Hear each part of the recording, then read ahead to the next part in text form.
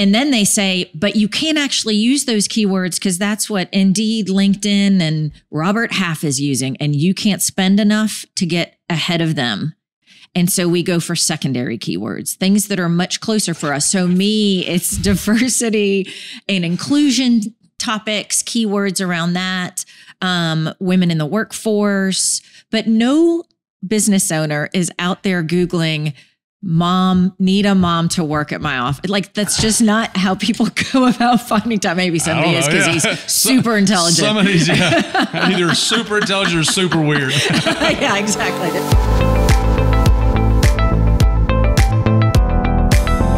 Hey, welcome to the CEO Parenting Podcast. I'm Thomas Cox. This show is all about hearing stories from business people who are also great parents and also great spouses. What we want to do is we want to talk to people that are doing great in business, but also doing great in life, because I want to break the stigma of someone that's doing great in life is working 1,000 hours a week. And that's not what we want to do. So if you enjoy, please subscribe to all the things we are on Spotify, Apple, YouTube, all those different things. Most of them are at thomascox.co. Our guest today is Delphine Carter, and you have to look at her name and really pronounce it out. It's Delphine Carter. I am so glad you're here. Thank you. Well, thanks for having me. So you were a recommendation from Ari Hicks. Ari Hicks is one of my favorite people. I don't even know that you know Ari, but she follows you on LinkedIn, and she's like, hey, this lady seems really cool. Well, I started looking at emails, and you and I had emailed in the past. I think it's about what you do. So how about that segue? Nice. So was it about helping you find great talent? I think so. Okay. Yep. So tell me about that first. What we do. Yes. And then I want to go back in time. Okay. Okay. You realize I'm older. It's going to take a while. Okay. So Boulo is the company I started, and our Boulo. It is actually French slang for work. Okay. Yep. My background is French. So we help women stay in and return to the workforce by matching them with flexible job opportunities, offering upskilling, and then a community of support. So this is a question I had. Why do you do just women? We don't. Okay. So here's what happened. When I first kicked off, I wanted to include all caregivers. This is for caregivers that need flexible work arrangements and still care about their career. Okay. When I think of caregiver, I think of a 90-year-old mom. So that's what happened. So when I explained... Let me say this. I have no idea about this. So all these questions are totally like, this is why I don't talk to you beforehand. So these go are ahead. good. Yeah. These are good. They actually even help me explain the business. So caregiver... It was the wrong term. I cared for my dad the last 10 days he was alive. That's a little bit the same, but not really. Well, it could be. Now there's a lot of us that are the sandwich generation where you may have to scale down work because you really have to get invested in your parents' health and how to keep them safe. Okay. And so I would say caregiver, and the lights wouldn't go off in people's eyes. You know, when you can see people like really get what you're saying. Sure. So finally I was like, moms. We help moms stay in, and everybody said, that's my wife, that's my sister, that's what I want for my daughter. So everybody clued in super quickly. So we accept anybody on the platform. Male or female? Male or female, but in any age, and even people that aren't mothers that may be taking care of a brother or a sibling. It's really somebody that has a commitment that they've made personally that they have to uphold, and they still want their career. You have loved this person. Sure. And they are now in a state where they need extra attention, and to not be able to give that because you have a job requirement, right, or to give everything about you personally up to care, it just helps that caretaking experience be more fulfilling, because you can do what your passion in life is, maintaining whatever your career choice is, but you can also love on the people that are in your life that you've made a commitment to. So one of the things I think and it's not a brag, but one thing I think I'm good at is connecting people. And I love the fact that I know more about it, because I can think of people that could use what you do that honestly, sometimes, Delphine, the women or men don't have time to go look for a job that is super flexible, because sometimes those jobs are like a needle in a haystack. That's right. And so what we do, the value for the mothers, the dads, whoever it is that the people on our platform have already had the conversation with us about, hey, these are the people that we help. These are the people that we're going to find you. So can you offer flexibility in hours, location, or culture? What are you willing to give so that they can feel a little more balanced? So when you come to our platform, you already know that conversation's been started. Right. And you don't have to kind of weed out the ones that don't buy into it. Okay. So you've got two different sets of people that you service. You've got me, the business owner. Yep. So how would Thomas, the business owner, whether it be Meal Fit, Table and Time, whatever it is we own, how does it work with the business owner? You come to our website, we reach out to you. Probably those emails that you got were probably me, finding business. Right. And so you come, you say, hey, I need somebody part-time, full-time, or contract.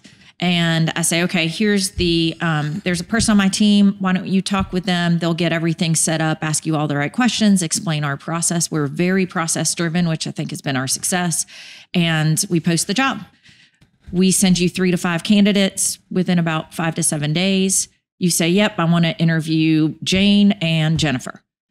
And then we move you through the process. And then once you found the person that you want to bring onto your team, that's when we talk about the fee. Okay. So here's the question I have. Everybody talks about this, and it's really like kind of buzzwordy these days. Okay. Process. You said we're really process driven, and that's what part of our success. Explain what that means. We have cadences, we have steps, we have behaviors at each step along the way that our team performs to help keep the customers, the candidates on track so that it moves fast. It's a checklist. It's a checklist, which is really that's what a process is. Cadence sounds really fancy, but it's a checklist. It is. When I think about cadence, it's like there's a metronome that's happening in the background that's just ticking away. Yeah. And you're like, okay, this is when I'm supposed to do this. This is when I'm supposed to do the next step. Every business book you read says that there has to be what do they call it? They call it process, but they call it systems. Yeah. Process systems is, you think that's now, okay, let's go back before Boulo. Yep. What was previous to that? So we'll work backwards. Okay. So what was previous to that?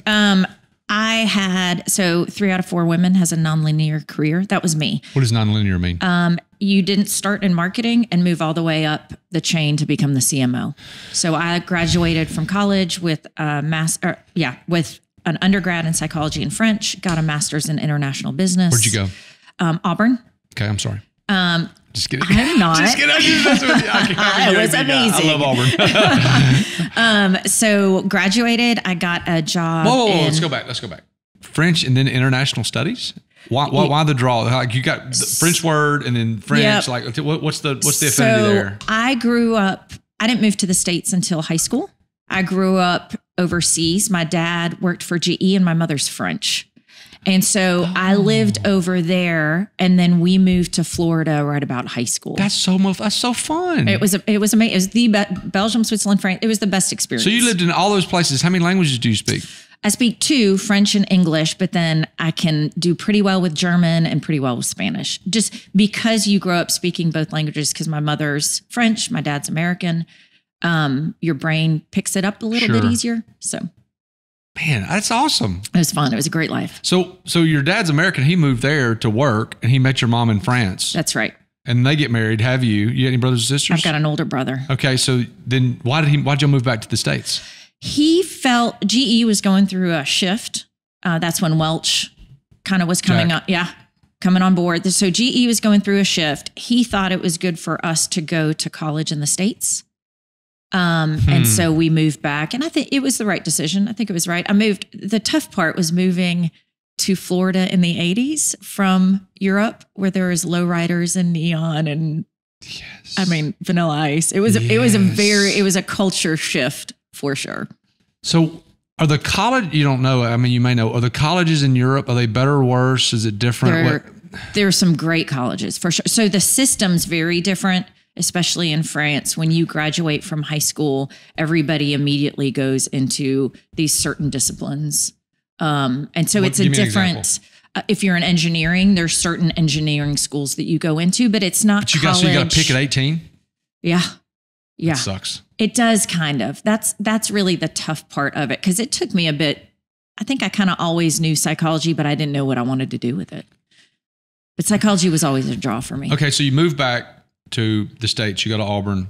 Yep. You're the pretty girl that's French and speaks French and English that everybody just thinks is really cool. I was just trying to fit in. That was my entire goal. Was like, I was just trying to live. So tell me about like that experience, and then what made you pick those majors? Because I don't know anybody that has those majors. Obviously, the French thing I get. The French was a gimme. Yeah, like sure. it was. Why not? I got this. Yeah. You need me to teach this class? Like placing out early on. Yes. You know, it was just why not do it? And so psychology, though, I'd always been fascinated with psychology. I did not want to do therapy. That was not my thing.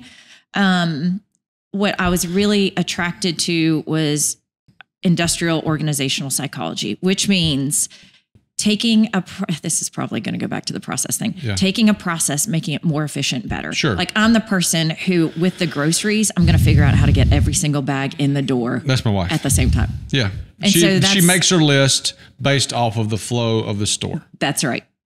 Yeah. She's fabulous. Yeah. She is. So I'd like to find her a job. There's plenty of people that, yeah. and I would like to meet her. So that was what was attractive to me, was the psychology behind people's behavior that made businesses better. So a lot of the lean Kanban type stuff that was coming out at that stage. So you're doing that, go to college, then what? I moved to Charleston, South Carolina, because they had a big port. I thought it'd be a great way to get my foot in the door in international work. I worked for an engineering company there, and I helped start a new product. So I was introduced to somebody who was launching home fragrances. And I liked the idea of building something new. Home fragrances was not popular in the 80s. It was that like was potpourri was kind of coming out and all that. And now I say potpourri now and people are like, what the heck? Yeah, what is that? I know, that's on your grandmother's toilet somewhere. Exactly. Yeah, it smells like cinnamon, all of them. Yeah. That's so true. I remember testing the cinnamon smells. Yeah. So I learned, and this is where you never know where life takes you. So I learned how to do that. Then I ended up in a sales job at a different company, customer success. I had a weird segue after, in the early 2000s where I traveled internationally a good bit and started doing some of the work. With work? It was. Okay. Yep, it was for work. At that time, I met who was going to be my husband, who's now my ex-husband. Okay, so you just kind of have a smattering of jobs. It's a but smattering. It's all like kind of got a little international feel, or no? Because I'm not picking up the international. You say you travel a lot. It wasn't until that middle job in the 2000s where the international really played in. I couldn't get my foot quite in the door that I wanted. What I should have done, but I'm a little risk adverse financially, was to just move up to New York and just given it a shot. But I knew it was expensive. Super conservative I knew there was financially. a lot. Yeah, I just like to be. Yeah, I get it. So anyhow, that's where it all. I really believe for a lot of careers, you look back and you finally can see the pattern that came out of it all. But at that time, I thought I was just jumping in the different disciplines. The dream job happened in 2010. Okay. 2010, I ended up as a product manager at a local tech company, and that was everything that I was meant to do with my entire life. It was fabulous. What did you do? So I was a product manager. Okay. My entire role was to find pain points for our customers and build tech to solve that problem. And it was so much fun. Really? The psychology comes into play because I'm trying to figure out how to solve it for you. And then learning the process of how to solve it. The process. Yeah. I mean, it was just, and I love fixing things. I love solving problems. It was great. Puzzle. You like puzzles? I love puzzles. I like those too. Crosswords every morning. Yes. Oh, wow. So dream job at 2010, where did that transition to? I did that job all the way up until I started Boulo. I moved from Daxco is where I was working. I know Daxco. Oh, they're fab. It truly was the most incredible training ground. How long did you work at Daxco? Till when? 8 years, 2018. So yeah. Then I went to Shipped. Okay. So the back end of Daxco years, we started doing food there. I'm 18. Yeah. You probably, I'm sure. Ellen Ortiz? Yeah. Absolutely. She worked there. Yeah, 100%. So let me tell you about Ellen. This is why I love Ellen. So we went to do food there. And at the time, John and my oldest was nine. And we did food there one day. And Ellen just scooped her up and was her special helper. No. And Ellen just had my heart at that point. She's a wonderful person. She's an amazing human being. When someone loves your kids, they automatically have you. And you could tell that it was so genuine. And then she left and goes to Iron Tribe, and we had a connection at Iron Tribe because we're trying to do food at Iron Tribe. And then she leaves Iron Tribe and she becomes a real estate agent and is absolutely killing it, doing wonderful. And then I've done some stuff with her for real estate. So we still, and she called me 2 days ago about doing something for the Birmingham Track Club. So she's smart. Wonderful. She's brilliant. And credit to Daxco was my kids were raised at Daxco. Yeah. They would come into the office. Nobody would blink. I mean, it was just one of those places that was very kid friendly. Everybody I've talked to that's worked there has absolutely loved working there. So, okay. So you leave that. So why did you, so you got a dream job. You've worked there 8 years. Why did you leave that job to go do your own thing? A recruiter reached out to me and said, there's this I was a senior product manager at Daxco, but there's this other senior product manager role. And at that time, I had a manager that I didn't feel like I was learning from. Okay. And I am somebody that I just want to keep learning. Keep getting better. Keep getting better. Okay. And so the recruiter reached out and said, hey, we've got this person. They worked at LinkedIn, built product at LinkedIn, all of these top tech companies. And I was like, well, surely I'm going to learn some stuff here. So I went over to Shipt and worked there for about 8 months. Oh. It was not long. The person who I came to work for was let go for some not great behavior. And then at that time, Boulo had already started kind of in the background. I'd started testing it out, playing around with it. In your mind or like actually I've been doing it on the side? I've been doing it on the side. You're at Shipt, only 8 months.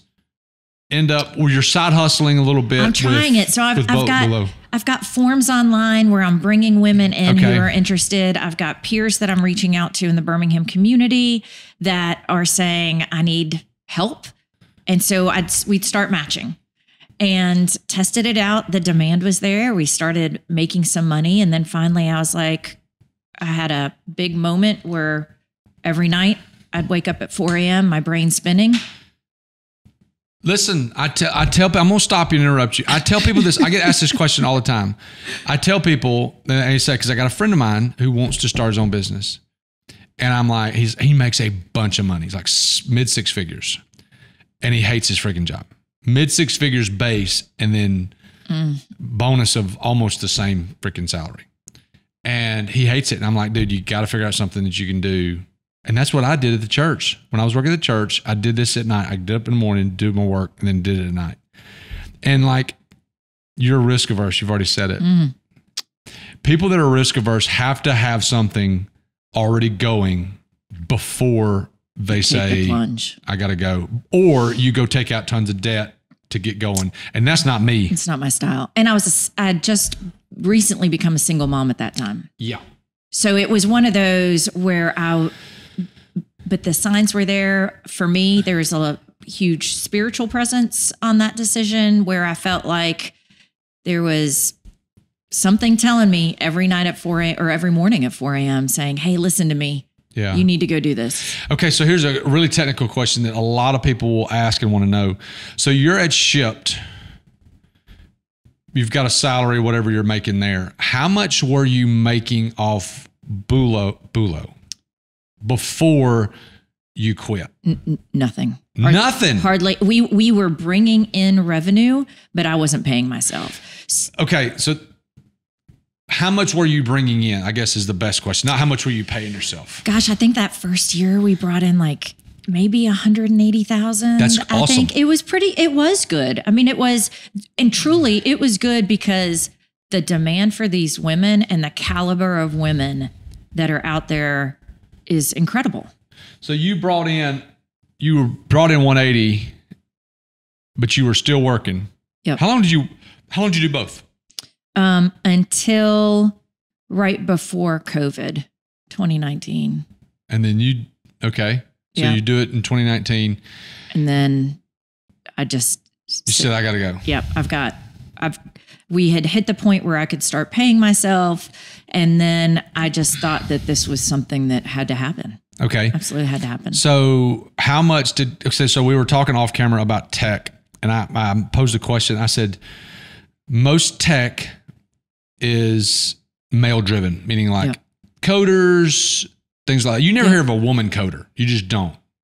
And so like, I don't know. The numbers aren't strong. All tech is coding, but like. Right. The whole suite, and you look at the whole suite of a company, the majority is typically male until you get into maybe the marketing and HR departments, unfortunately stereotyping. But why is it male? Why is tech male driven? I think a lot of it is when tech companies get started. Yeah. It's easier for a male founder to get them going. Picture the Silicon Valley young guy. Yeah. Typically a young white guy. Yeah, absolutely. Have a little more finances behind them. They're propped up, set up in a way that's a little bit different. And so they start bringing in their friends, who starts bringing in their friends. And a lot of the engineers that graduate, or a lot of the tech professions, are male oriented until now. Lately, I'm sure you said you had a daughter. She's probably got STEM at school. That can help her understand. So some headway had been made into getting more women into tech. A lot of great programs that were attracting them in. Then COVID hit, and it almost wiped out the presence of women in the tech scene. So COVID wiped out the women in the tech scene. Well, actually, in all business. There was over 2 million women left the workforce during COVID. And they had to leave because they had to take care of someone had to take care of kids. That's it. And that sounds really sexist saying like someone had to take care of kids, but like, typically women make less than their spouse. Sure. And so if you're saying somebody's got to stay back to control this chaos, which salary are you giving up? Yep. Yeah. That's right. And so until we can get some salary parity, that's typically going to be the choice, is that the woman's job is what drops off. So so you transitioned into what you're doing now. How did your business do during COVID? Did you take a step back, or I did a pivot. So it was a temporary pivot. So a great friend who also had been my boss at Daxco, her name's Brittany Somerville, an incredible person. She, when COVID kicked off, she asked me to join a group from all around Birmingham that was coming together to figure out, how do we feed people? How do we take care of our community during COVID? Okay. Shipped was on one side of it, where they were trying to figure out, what do we do about groceries? Remember when grocery stores had no food in them? Yeah. So it was a group of people came together and sat at Innovation Depot over a weekend to figure out how to help the people in Birmingham and the infrastructure of Birmingham. I ended up making a connection there where I helped them bring on and place volunteers and paid people to give back to the community. We got a grant. Jared Weinstein was a big part of that. He's an incredible contributor to Birmingham. We got a grant to help put people back to work, pay them, and then do things around our community, like testing, sewing masks. They'd go work at the zoo and help keep the zoo going. I mean, they did tons of stuff. It's called Birmingham Strong. Wow. It was incredible watching the city come together. So how long did you do that during COVID? We did that all the way up until probably the end of 2020. And then we went back to our roots. At that point, people were hiring again. There was more stability. So you took a 7 or 8 month hiatus off Boulo. Well, we worked, we were still doing some placements, but we were working nonstop, trying to get those people onboarded, paid, managed. Yeah. But it was great. It's a great pivot. It helped us survive. Great. So you started back in late 20. Yep. And then 2021 and 2022. Talk to me about how it's grown or what it's done. It's gone great. So we raised money in 2021 from a great group of local investors in Birmingham, family offices and angels. We hit about 2.4 million in revenue last year. Okay. And we just have huge expansion goals right now. Okay. So let's, again, real technical. So when you get investors, so some people don't understand this, the normal everyday person doesn't understand this. When you get investors, and say they give X number of dollars, let's just use $1 million because it's a round number. Yep. They give $1 million. Does that dilute your equity in the company? How much does it dilute your equity? It depends on how you negotiate, and it depends on your valuation. So the valuation is what the two of you say, this is what we think the company's worth. If we sold it today, it would be sold for $3 million, $2 million, whatever. Yep. And okay, I'm going to give you, say it's worth $3 million. We both agree $3 million. Yep. I'm going to give you $1 million. And so they get 33% of the company. They'll get a piece. Something Usually, like that. Like if you're going above $1 million, it can be like 20% is Okay. what you'd typically hit to. You'd want at the Series A round, which is typically maybe your third fundraising, to be still have around upper 40% of the company. Okay, so why do you need to raise multiple rounds? And so, because here's the thing, it's not the way you started, did you? Did you start with investors? Okay, so you started like just self-funded. Why did you get investors? We had to grow the technology. So we had always wanted to be a tech company. We did not want to be a brick and mortar staffing. It just wasn't, or recruiting. No. It wasn't our goal. So we needed the investors to build the tech. And so we built some of it. We had some time along the way. We were making sure that we were doing it right. What I didn't want to do after all the experience that I'd had at Daxco and Shipped was just throw money at tech for the sake of it. So we ended up raising the money. And then at some point you can decide, look, I have more stuff that I want to do and the time is right now to do it. So I need to raise money. We are profitable. So we actually kicked off a fundraising round in October. Why would you do that if you're profitable? Because we have some huge growth goals and we think the time's right. Every round of investing, Series A, Series B, whatever, the equity gets diluted. Yeah. Correct. And you just hope you build it big enough to where your percentage that becomes like a rounding error. Yep. Sure. Okay. So when you say build tech, that's a very fancy term. You hear it on YouTube, you hear it on TikTok. We're building the tech to do this. It's a little pretentious sometimes. I don't think of it as bougie, but I think of it as take this is, again, we used the round fictitious number of $1 million. What do you take the $1 million? Because I'm asking questions that the everyday person doesn't probably understand. You take the $1 million, we had to build the tech. What does that mean? What did you take the money and build? You know, it's so interesting about that. So we took the money, you take the money and you push it towards developers to do their work to release features. Pay people. Let me unpack this like a third grader. Yep. You pay people to develop technology, i.e. software, processes, systems that okay, that's good, that you can use in your business so that Susie, the person that's signing up, it's an easy, streamlined process for them to get information, give information, and deploy information. That's right. That's exactly it. Do I need to do your pitch deck? Yes, I'm just I'd kidding. like for you to. How are you with PowerPoint? The other aspect of it, and a lot of companies, this is missed for a lot, is how many tech companies pour hundreds of thousands, if not millions, into marketing. So when you look at the basis of Uber and Lyft and how they got themselves going, it was millions on marketing before they ever became profitable. So that's a big part. A lot of tech companies are marketing companies. And I'm going to be honest with you. I don't understand that world.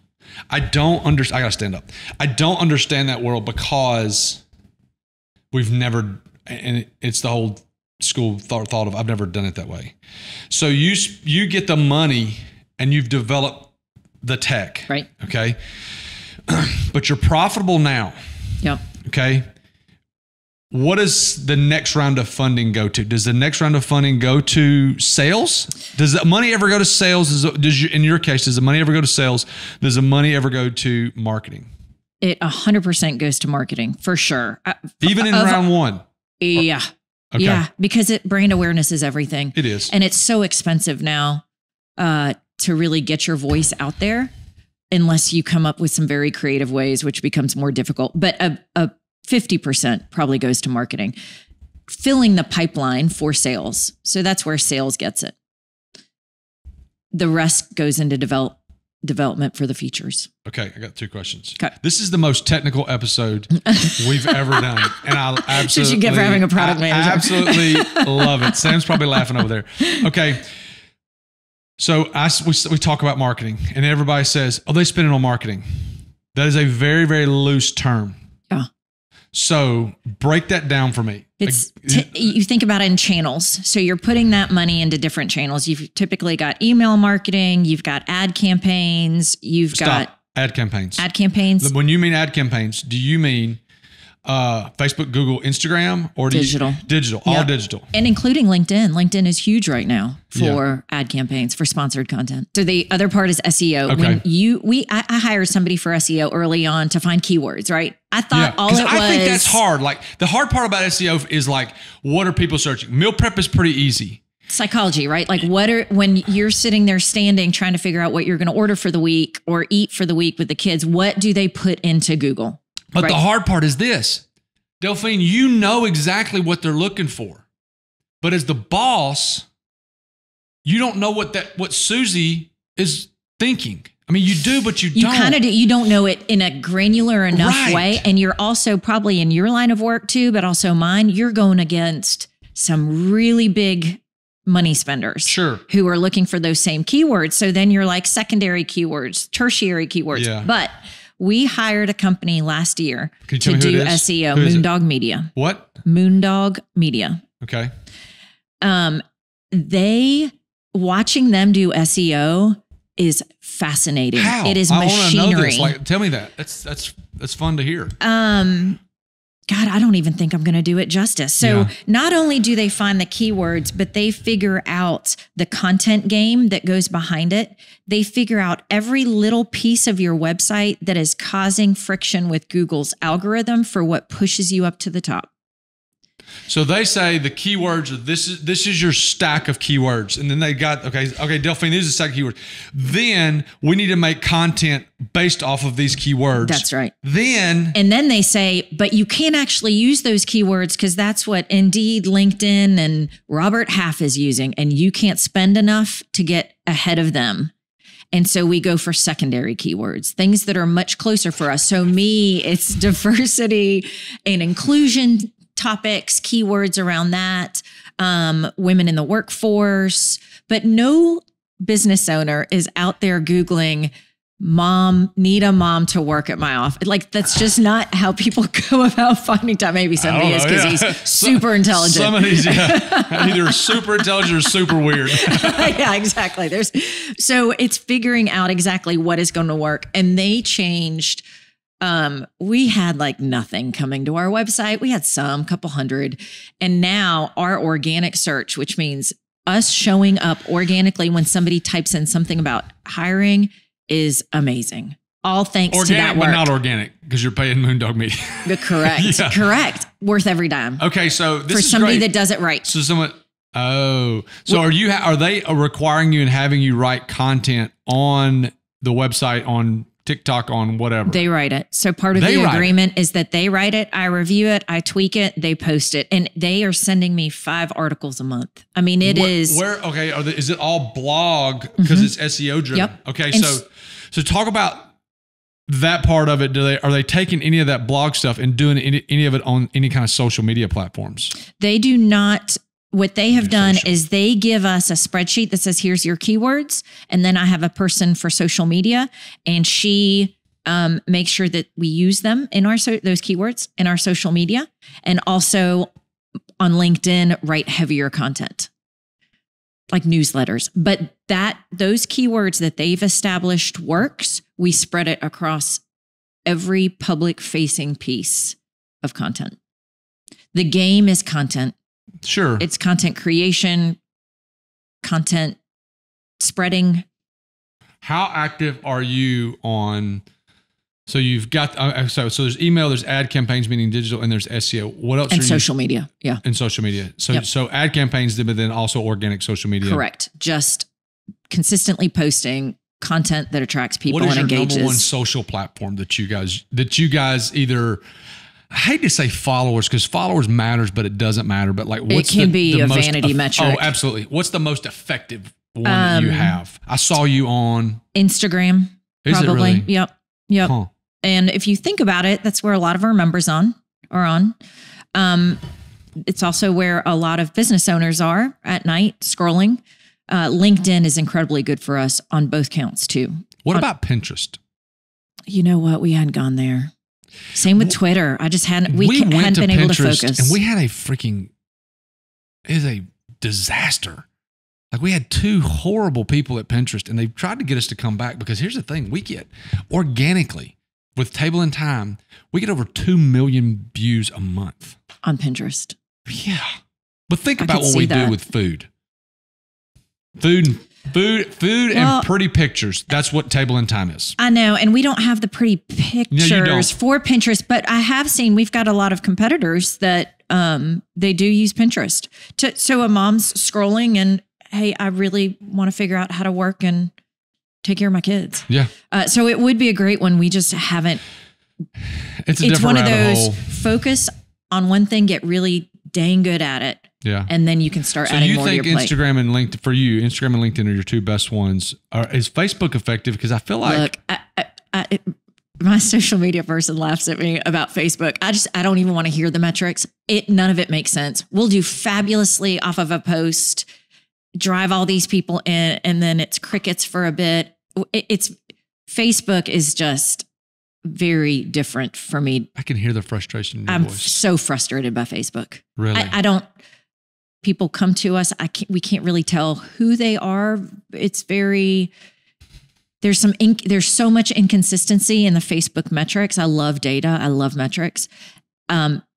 Instagram is much easier to measure, and LinkedIn to measure and see results. How are you? So we're transitioning. You said one of the number one ways you spend is on marketing. You obviously have to develop the tech. The next thing you said was spend was on sales. How do you? Because again, I want to break this down.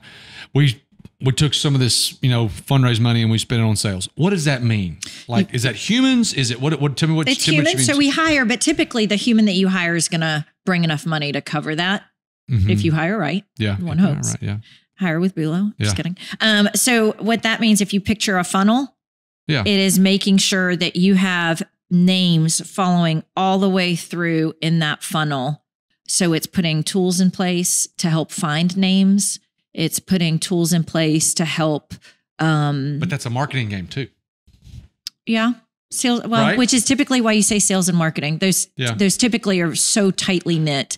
If you were going to say just sales, then it would be tools to help the sales team be more efficient. Like what?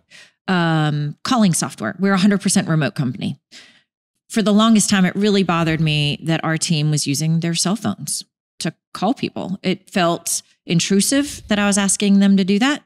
They're reaching out. What if somebody has some bad behavior and starts bothering them? Didn't like it. So I got calling software. Once we were able to make some money, calling software so that they could dial from their computer. Tell me about that. It's called Cloud Call. And so the team has a phone number from our CRM system, which is Client Relationship Management System. Who do you use for your CRM? We use something that's closely tied to the recruitment service called Bullhorn, but we used to use Pipedrive, which I loved. Loved Pipedrive. Why'd you leave Pipedrive then? Because it's tied we wanted to put the whole company on one platform. I got you. Yep. Okay. All right. Process. So you get, exactly. So you got to sacrifice sometimes. So Cloud Call, Susie's on the computer. Susie's been the name I use for the generic. Yeah, generic person. Susie's on the name on the computer. She's able to enter the notes, tag the person, just can handle some of that admin junk way more quickly. We can also learn a lot more because we can see, well, how long does the average call take? And when I'm looking at human capital projections, figuring out, okay, if we're going to launch in this new market, how many calls do we have to make? What does that time look like? It gives me more data on making decisions. How many on your sales team right now that humans 4. Okay, so tell me what you have inside a head? Sales. You have a head? Head, 3 team members. What does the head do? She manages the sales team by making sure they're using the right messaging, solving any problems with customer interactions, and keeping them motivated and supported and part of a team. How are you paying her?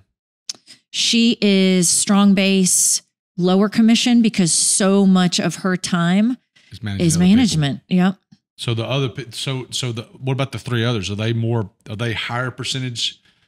Exactly. Lower base, higher commission. And so she also manages the recruiters now. She just got a promotion. Manages the recruiter. Okay. Yep. So how much time does so technical. How much time does your salesperson spend with do you have a marketing human that's on your staff? Yep. How much time does Susie, the salesperson, and Mary, the marketing person, spend together? Not as much as I would like. If there's one flaw in our system, is those need to be much more integrated than they are today.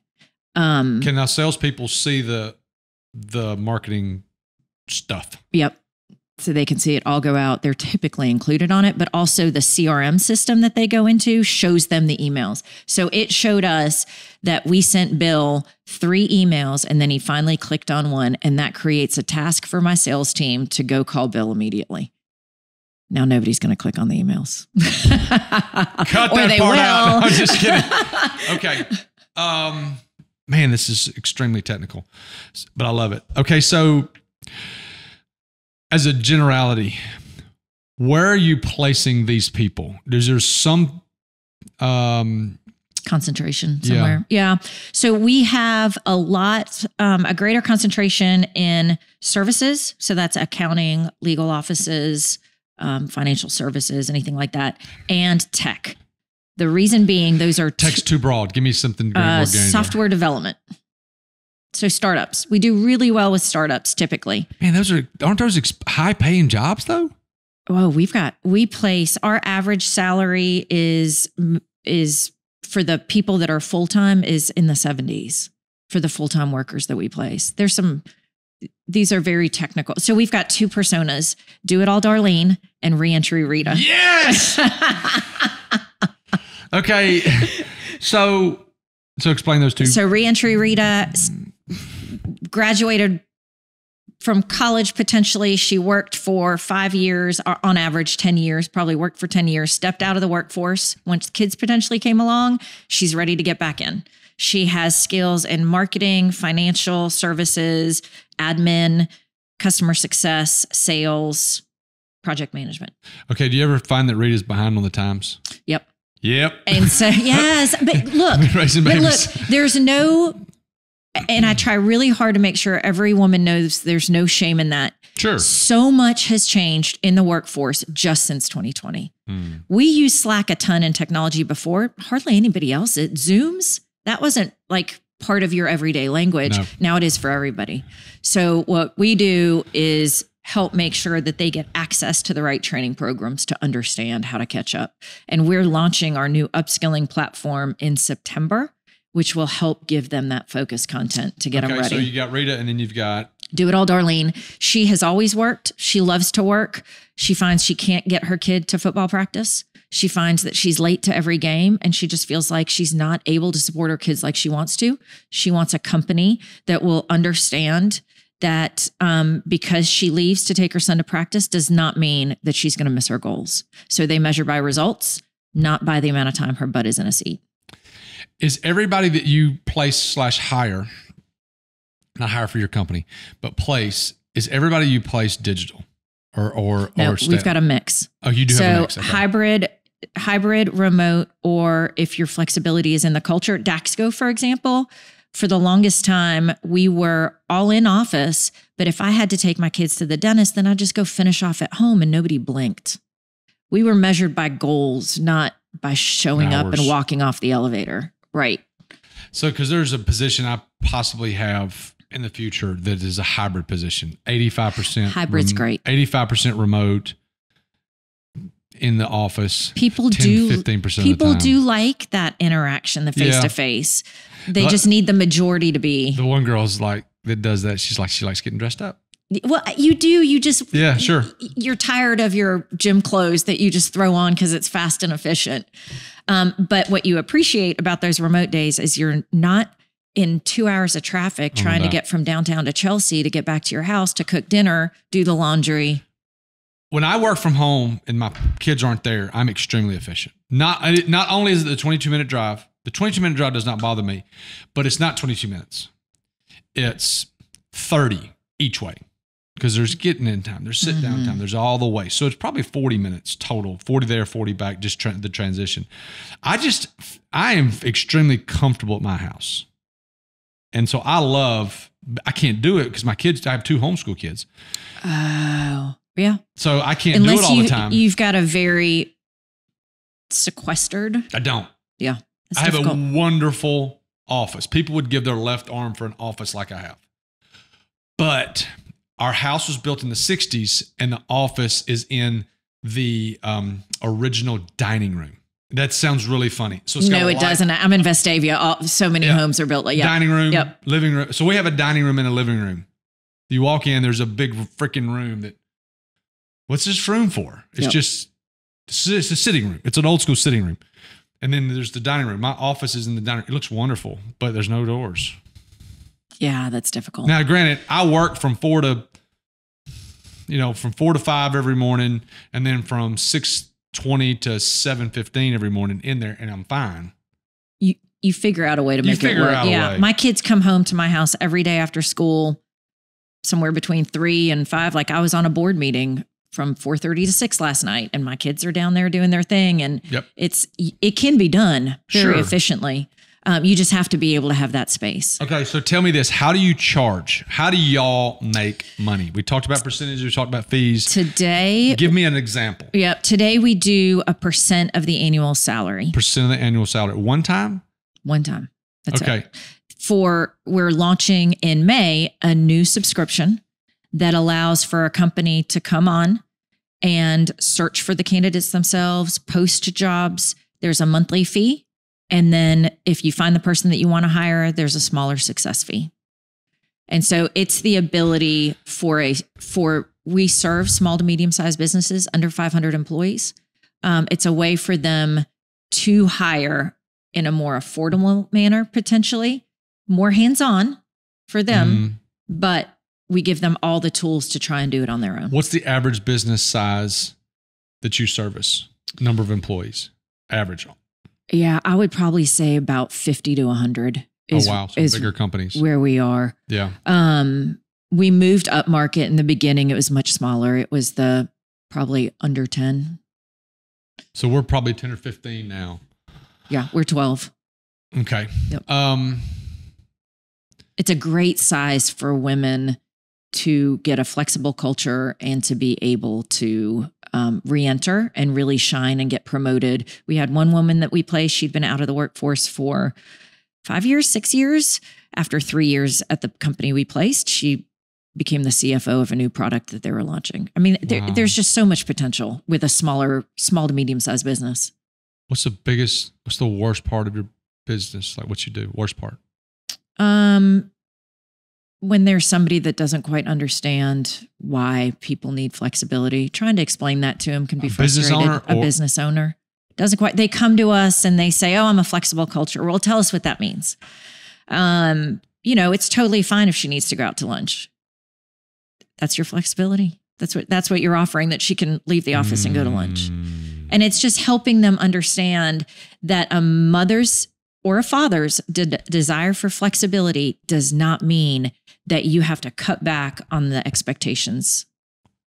So if you want to leave because you want to go coach Little League, you should be able to do it. And it's on you to reach your goals. You'll figure out how to make it work. But here's the problem with that. The problem with that is a lot of companies aren't goal driven. They're not. Oh my gosh. Yeah, that is the number one problem. But they're not goal driven. That's right.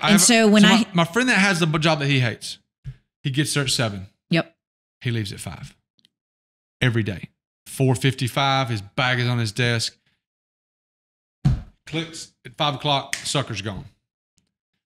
It's totally, could care less about, they make money. They're extremely profitable. But the sucker works 50 hours a week, chained to a desk. That is the thing, is they're not goal driven. How does he know that he's doing well? I have such a thing about goals. I keep using this guy as an example. Sure. Because that's where I'm. It's a fairly common story. It's very, very common. Yeah. Very, very common. Well paid, no goals. Very well paid. Yeah. Hey, get here. I'm paying you this much money. By the way, you'll be praised because you walked in that door at 7:15 or 7:10 before everybody else. Yeah. Did you do more? We don't know that actually.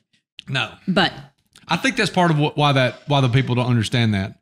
But I'll say this: some of the stuff that I have is not flexible. Like you have to be here at 6 to get these things done. Now, you don't have to leave at 2.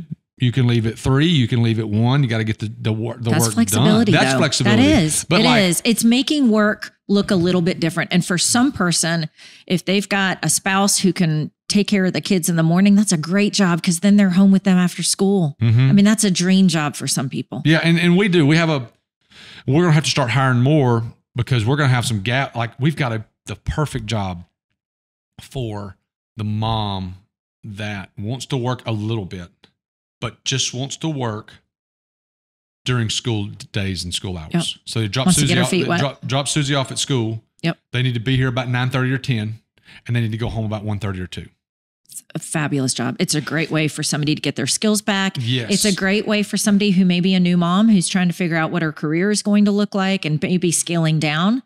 And maybe somebody that needs $400 a week extra. That's right. Well, that's what we can't discount is the number of women that had to leave the workforce because they couldn't afford childcare, but the family still needs that income and still needs additional income. And so that $400 makes it, especially now, groceries are 8% higher than they used to be. So makes a difference. Well, especially in a mid-income family, $300 or $400, $500 a week, month, whatever. It makes a huge difference. Totally does. This has been wonderful. I feel like we went 8 different directions. Just the technical part of because I can't tell you how many people don't understand some of the terms that you use, like raising money. Well, what'd you raise money for? Well, we explained that. When you say sales, all those different things. What else? What else do we need to know about what it is you do?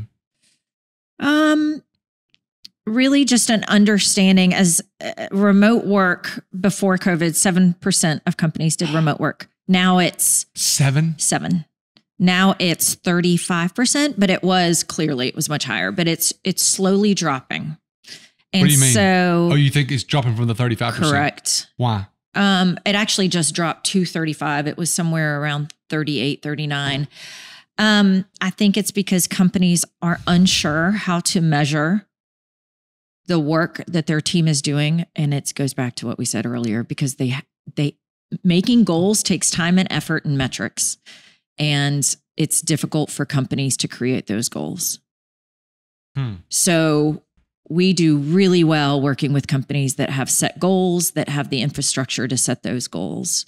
Because they just have an understanding that these people are working. They don't need to worry about him walking through the elevator at 7 a.m. to make sure that somebody's doing it. I was on a call with somebody actually, and he asked me, I don't know if my team's working because we're 100% remote.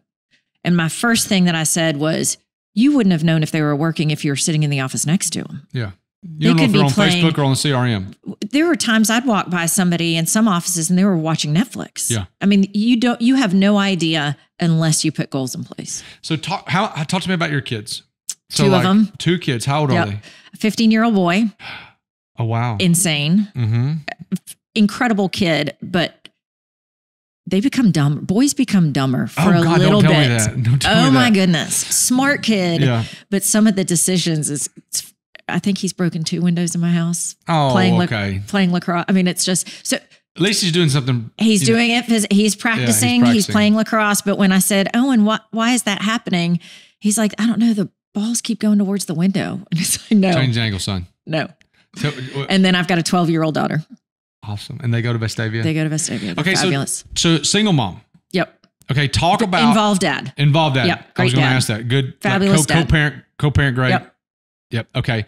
So talk about how much are you in the office, in a office? Are you in an office at all? Is office at home? I'm an office at home, and I'm like you. I'm a morning person. Yeah. So I get up at about 5:15 and I can just kind of stroll downstairs, do all their lunches, feed the animals, and then I'll start working. Those are my most productive hours, are probably between 5 and 8 maybe. But then. Do you take them to school or at the bus? This is a whole nother topic of conversation. Okay. How do we not have bus systems in Vestavia, Mountain Brook? I don't know if Homewood does or not. But anyways, there's no bus. So imagine what that does to a working parent. I have a all-fair opinion about that. So we can talk later. So I have a carpool situation. Other fabulous moms in my community. So we all trade. You take them 1 or 2 days a week or whatever. Right. That's awesome. It's a great community. So they get out of there and you got all day to, man, that's great. I knock it Do you out. have a great office at home? No, it's awful. Thank God for Zoom backgrounds. It's awful. Nope, don't. I've got my Why? 2 screens. Invest in a good office. I should. I really should. Actually thought about that. You know, Get they a say good that. Get a good desk. I've got a standing desk, which I love. But Listen, the next time we talk, you need to take some of this money you're making and you need to invest in something that you enjoy going to, something that looks good, something that feels good. It's why chicks buy expensive workout clothes, because they want to feel good and they want to have a cool outfit to go to the gym in. You need to buy a cool desk, buy something great that you like. Oh, this is good. I need to. It just hadn't been the focus. So my wife is thoughtful some. So she bought me a desk and it was custom made. Oh my goodness. It's as heavy as this room. It's so heavy. And it was custom made for me it's made of steel. It's made of wood. That sounds gorgeous. Wonderful. Because I was working at the kitchen table. Well, so I wander around the house a little bit. Sometimes I'll sit on the back porch and work. Sometimes I'm at the dining room table. I like to move around. But I tell you what I do, the habit that I do have that's kind of weird is I have a very uncomfortable chair. That's not good. Sciatic. But I don't want to be comfortable. But that's fair too. I don't want to be like. That's smart, actually. So my chair is I bet the chair's 50 years old. It's wooden. It is like clunky. But like Jackie's like, you need to get a better chair. I'm like, I don't want to get a good chair because if I have one of these gaming chairs that's got all this stuff, you'll stay in it. I don't want to do that. Nope. You need to walk around. Yeah. Yep. Now, one thing I don't have on my desk, it's not a standing desk. And I don't really, I don't know. It's not a thing for me though. I love standing. Do you? Yeah, I really do. It helps me. I think I might have some undiagnosed ADD potentially. And so I fidget. So standing helps me sometimes really focus. Well, I just need to put some more stuff on the walls that makes it more the work zone that you resonate. I'm a huge reader. What are you reading right now? It is a fiction book and I can't remember. Fiction. The last book that I read that you have got to read is called Hangry, which is the guy that launched Grubhub. I saw that. I've seen it. So stinking good. Really? Oh, it's so good. That's wonderful. That's the last one I read. Yep. I'm actually in the middle of reading one for a book club that I do not like. Don't read it. Well, put it down. Nuh-uh. Put it down. Don't get sucked into that world. We keep promising we're going to finish this. It's a CEO leadership group that I'm in. Okay. It's called Quit. And the purpose of it is to make you not hold on to things for the sake of holding on. Kind of like this book.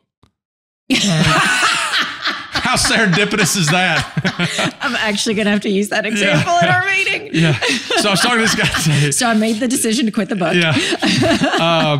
Okay. So Hangry by Mike Evans, founder of Grubhub.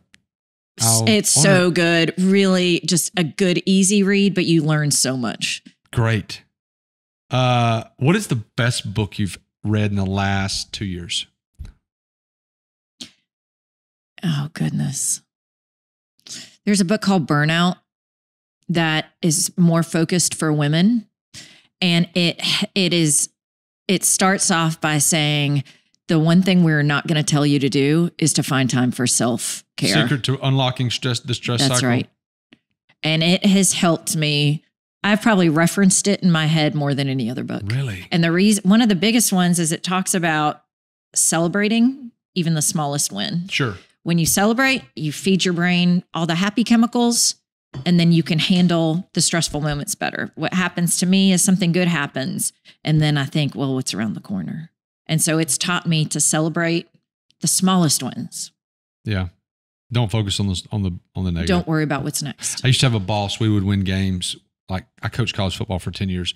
And so I had a boss that we'd win the game and he'd come in pissed because on 3rd and 7, Johnny jumped off sides. I'm like, we play 11 times a year and we just won one of them. Can we celebrate? 11 days a year, we get a chance to prove and make our money. And you are dwelling on the fact that Johnny jumped off on 3rd and 7 and we still won the game. But I'll say this, a lot of us do that. A lot. I'll hear my son come off of the field from his lacrosse games And I'll be like, congrats, you were aggressive. Dude, it was job. great. He's like, but I did this. Well, okay, but this book helped me help my kids too, to celebrate, just celebrating that win closes the chapter with a high note in your brain. Right. And then you can do the rest. That's awesome. So tell me about like the navigating with kids. So, okay. So here's another question. And we'll talk about this a little bit. Like at 3:30, 4 o'clock, I know you just said you were on a conference call till 6 of the night. How much do you work at night? So John, what's your kids' names? Owen and Sophie. Owen and Sophie. Owen and Sophie get home, whether it be after practice, no practice, whatever. Does Sophie play sports? She was in cheer. So Great. she does tumbling. And, okay. So she's involved in that. Do you work when Owen and Sophie get home? Yes. Here's what I do. Okay. They walk in the door. I put my stuff down and I come and just chat with them. Owen is typically right out the door because of practice. So that's a window of time that I want to just check in on their day. That was something that was very significant for me when I was working, was I felt like that time when they just got home from school was just a big caretaking moment, was something. And so I coordinate my day to make sure that I can hang out with them for about 20 minutes, 30 minutes. I do not often work late because my brain doesn't do it well. When I look back at what I've done, it's typically junk. The one exception is my kids and I will sit at the dining room table. They'll do their homework. And if they don't need my help, then I'll sit and work with them, just to sit and hang out with them. And we'll randomly start talking, or she'll ask my brother or my son for help in math because that's not my thing. Yeah. And so it's kind of an engaging moment. So that's the only time I'll really work at night. What questions do you ask your kids when they get home? Not a trick question. Yeah. I mean, probably not the best ones. What was fun? I do ask what was fun, like what was good, any drama. I feel like if I don't try and suss it out, I'm not necessarily going to hear about it. And this is the one I probably shouldn't always ask, but how were your grades? Like, did you get any tests back? Do you have any tests we need to worry about? That's not a bad question. I feel like there's a lot of pressure. Vestavia just did a great thing where a bunch of high school students said, parents, this is what you need to know from a kid. And what they said, we have a lot of pressure about grades, a lot. Peer pressure and parent pressure and school pressure. Vestavia is self-admitting that we're putting a lot of pressure on our kids for grades. The students, the upper class students, they were seniors. And it said, what we wish our parents knew. It was a session. Oh, that's good. Isn't it awesome? So okay, good. So the kids are telling, their kids are saying, this is what we feel. Yep, this is what we feel. And so their point was, I don't know, I went to a small private school, but it's very cool to be smart now. Like, it's very cool to get good grades. So what happens if you're... I don't never really... I could throw a football. Well, that's what happens now. So if you can play football and get A's, man, you're up here. Yeah. So the kids where school was not their best thing, school was not my thing. There's some shame in that now. Really? Yep. So you've got peer pressure about getting good grades. Damn. But then you've also got parental pressure. And then colleges are saying, by the way, you need a 4.1 to get into Alabama. Better than perfect. This is what you're up against these days. And so their point was, we've got a lot of pressure. We don't need undue pressure. I could really care less that my kids make good grades because I want them to be well-rounded. I want them to be able to talk extremely well to adults. I want them to carry on conversations. I want them to be able to ask good questions.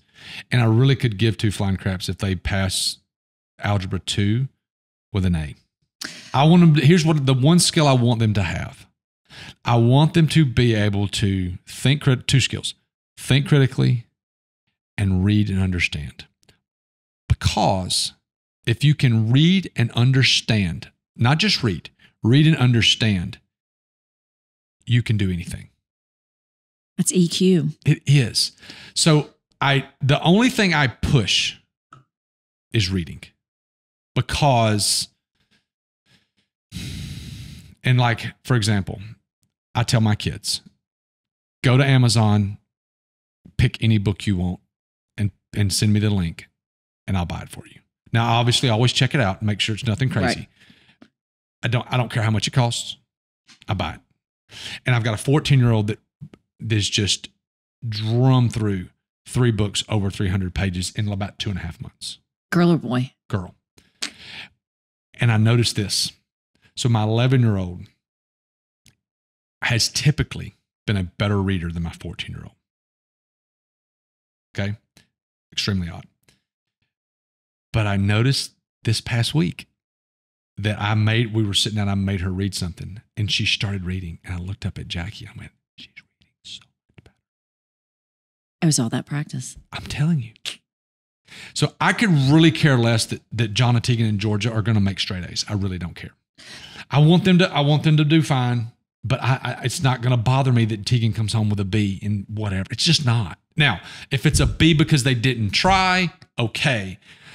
I want them to put effort, but I'm not going to be on them about studying X number of hours a night. I'm just not going to do it. There's actually a great framework for that called Strength Finders. Yeah. It's a management book. Mm-hmm. And that changed. I read it before I was a parent, and it changed so I expect you to be really good. I expect you to get A's in the classes that I know you have that capability. Yeah. The other ones, we'll talk about B's. Sure. We'll work through that. I don't need, and I know that's counterculture right now. It's not the right thing, but my best hires have always been B students. Always. We had Jen Ryan. Do you know Jen Ryan? Yeah. She's wonderful. She's so impressive. Absolutely. So Jen Ryan was on here, and Jen's background is really impressive. She went Ivy League. She played sports at Ivy League. She's Goldman Sachs. She started a company. She's crazy. Crazy good. We talked about hiring college athletes. Yeah. Because here's the thing I don't understand. As a college athlete and as a former college coach, I got no clue what regular non-athlete students did all day. I got no clue. Because the rule was 20 hours a week. The rule. Now, it was a lot more than 20 hours a week that college athletes spend out doing sports. I sat there and here's what I told someone the other day. Had I not played college football, I would have been a millionaire. Because I would have worked all the time. Now, granted, I was a 3.0 student. I made A's, B's, and C's. I was a history major. I didn't burn the midnight oil or nothing like that.